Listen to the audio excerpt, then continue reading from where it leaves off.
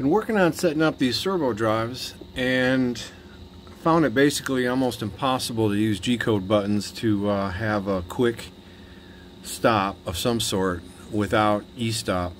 I really don't want a fault condition to cause an e-stop condition or an MCU shutdown, you know, kill everything type thing. So what I've done is I've wired each of the drives to a 5-channel SSR bank of relays, and if any one drive faults, it sends an input right back to the drive to tell it to emergency stop.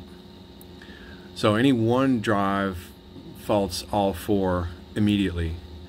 Also, when a fault finally is registered by G-code buttons, it will disable X, Y, and E, and it takes user intervention to allow position reference enable. So the first 4 lights is for drive fault, and then the last 2 the second to last is X inhibit, and the next one is Y inhibit. And blue is inhibit enabled. I'm sorry, not inhibit enabled, but position reference enable is blue, and position reference inhibit is pink. So if we look up here, we see our 4 drives are on, and then I will come down here and I'm going to force one of these drives to fault, and I just did that. And every single light except for the last 2, and it may be kind of hard to see, but the first 4 lights are red and the last 2 lights are pink. And then up here, the drives themselves are in an alarm condition, which that particular alarm means that e-stop is active, so it kills all of them. So if you're doing a command like G0X1000, Y1000, F1, extremely slow, right? Take maybe hours to finish. In that case, the drives are just going to sit here and nothing's going to happen with the printer. It's not going to stop, nothing, because Clipper's not going to accept any G-code buttons until that command that we issued earlier is complete. So it'll just sit here for an hour, and the drives will be disabled just like this. They won't do anything. Whatever else is going to go on is going to go on. Nothing I can do about that. That's just the way Clipper is. So I had to kind of just stop the drives outside of Clipper.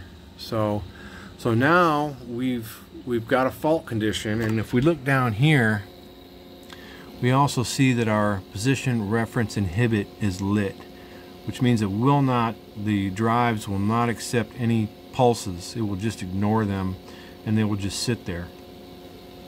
So in order to clear this now, I can get rid of the fault here, and the light has gone off, but up here our position inhibit is still on, and that's on purpose. The only way to get rid of that is to press fault reset. So if we come back up here and look, we have our 4 green lights indicating there are no faults, but our last 2 lights are pink, which means that it will not accept pulses. It's in position inhibit right now. So if I go to my Clipper screen here and hit fault reset, now my lights have turned blue. And then if we look in our software here for the drive, our position inhibit is now gone. So now we're able to resume again. So this is working pretty good now in terms of fault handling. I'm waiting right now on some pulleys in order to mount the servos right to these existing stands with an adapter plate on top.